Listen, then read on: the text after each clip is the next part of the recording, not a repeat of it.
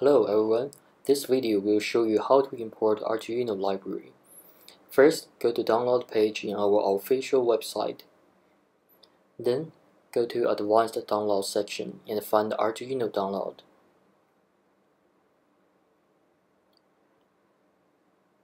Now, you can choose the corresponding version of library based on which model of uArm you have.